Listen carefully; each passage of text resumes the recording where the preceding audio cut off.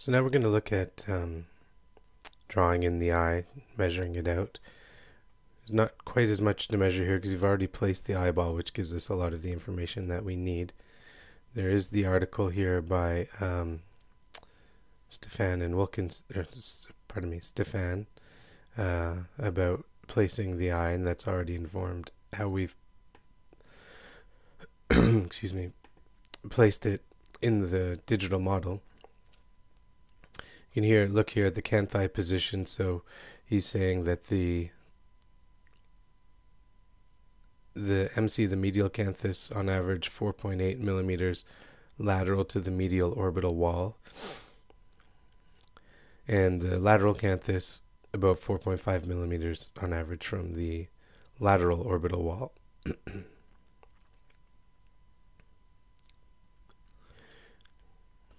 So here I'm on the measurements for front layer. My anterior lacrimal crest is around here, and that's where the palpebral ligament inserts. And then the medial palpebral ligament. And then the lateral palpebral ligament inserts on the malar tubercle, which is inside the orbit here.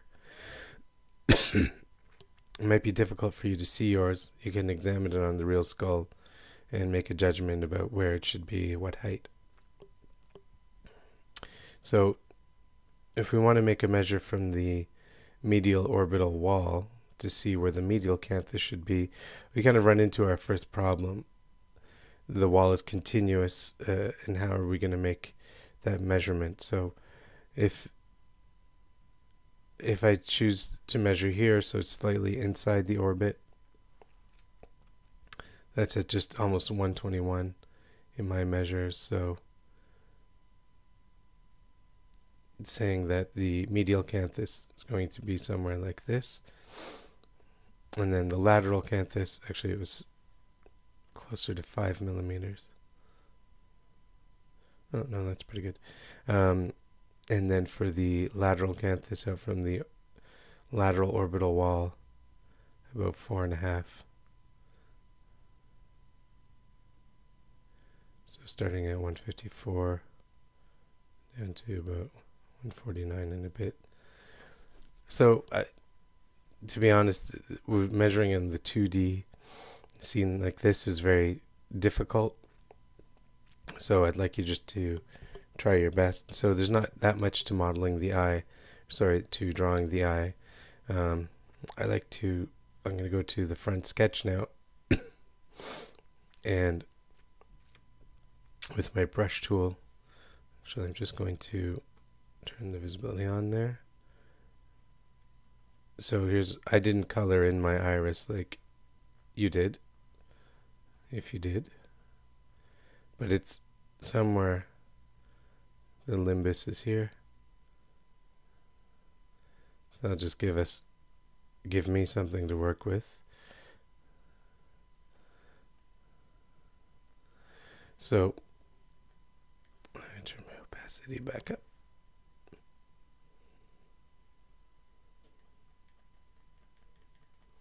So we have something like this. You don't really have to draw the eye. I'm just doing it for reference. And so the medial palpebral ligament is going to come up, and we want it to cut across the top of the iris. Carry on down there. And then this, remember this is a 3D shape, so it's coming up around the eye, just brushing the bottom of the iris. So we've got our medial canthus here. Lateral canthus at that point, going down towards our medial canthus. So it's shaped like this. You've got the caruncle and the semilunar fold. So it's mostly the placement of the eye that's guiding this. Of course, the shape of the orbit also informs this.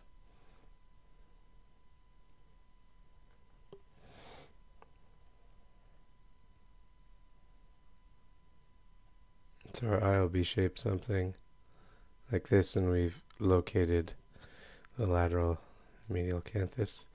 Now I'm just going to erase some of these sketchy lines.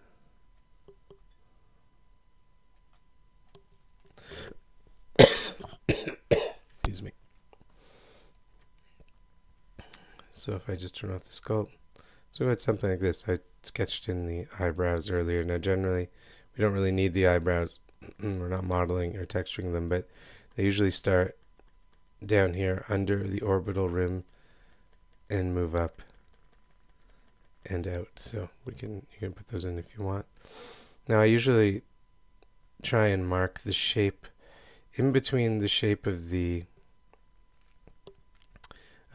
upper eyelid and the shape of the orbit here, because if this area has to be depressed because of the suprapalpebral sulcus up here, we want that information for modeling. So, and there is often a depressed area back here. I'm just rough shading it in roughly so I can see it during the modeling.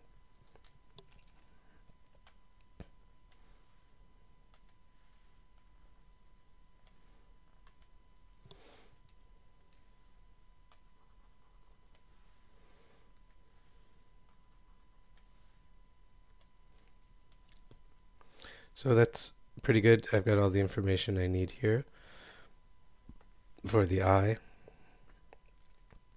Now if you were to have to model bags under the eyes, you might want to sketch that in a little bit. But this is a younger person, so for now let's just leave it as is and take this information over to the side view. Now you can do the same thing here, but we're just going to be modeling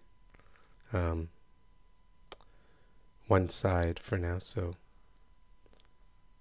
you can draw. I would like you to draw both eyes, but we're really only going to rely on one. So I'll just do this quickly.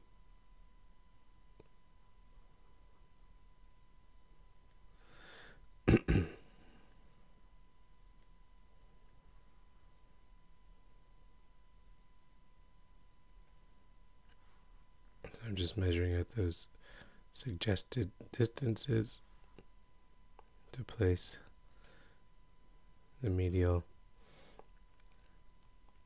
and lateral canthi. Remember, I want this one to cut across the iris a little bit more. This one is going down to the anterior lacrimal crest. It's just brushing underneath.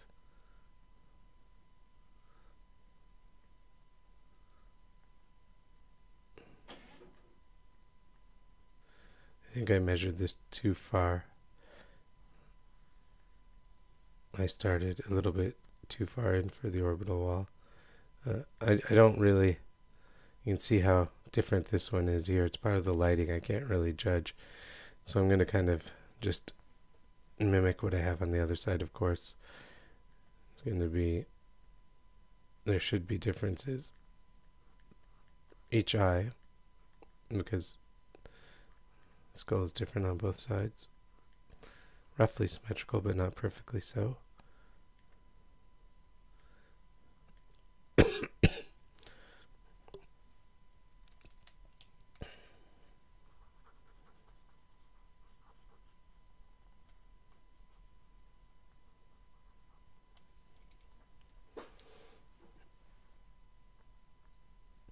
So now I want to transfer this information to my side view. So if I turn on my side measurements and my side skull,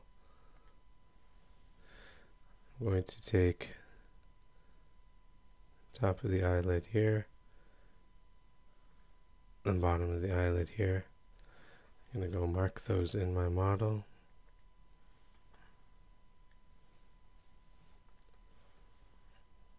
Just turn off my front sketch temporarily. Side measure. Top of the eyelid. Bottom eyelid there. Turn on my front sketch again. Grab my lateral canthus here and put that in.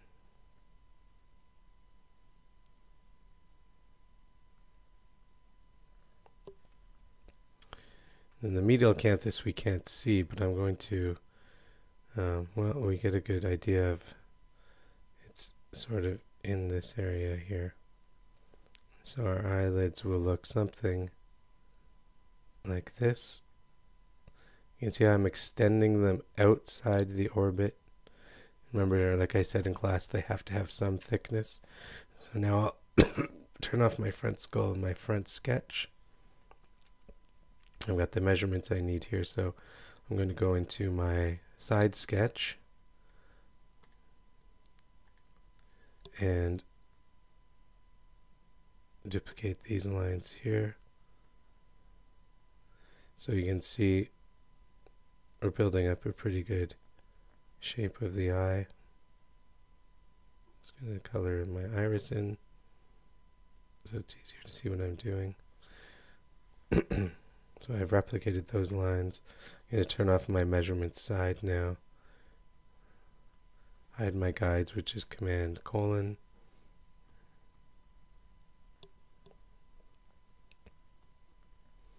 when the eyes are open, a lot of the lid will be sort of tucked underneath the top here. And then this lower eyelid kind of merges into the face. Now we've got a younger person, so if I just turn off my side skull, you can kind of see. I don't need a lot of detail, but you want to capture the fact that there is thickness to the eyelid where the canthi are as much as possible. So the medial canthus is going to be there. It's hard to see from this side.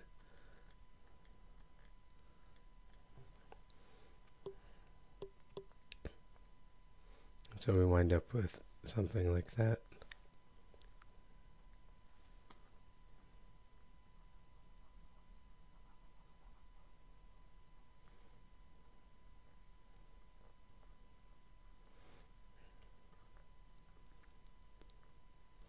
I think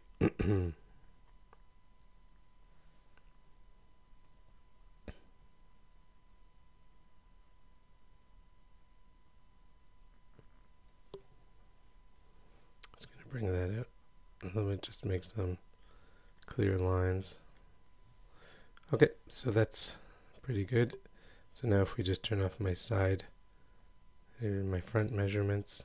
This is my side sketch I'm working in now. So I can maybe work up some of these details here. Or at least strengthen the lines is really what I mean.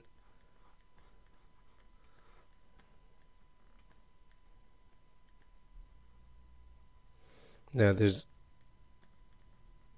one more step to do, which is to do the finished sketches, which is where we go in and really trace this, but clean it up a little bit so I don't have such thick, messy lines. This is not too bad, but I just want to have made all my decisions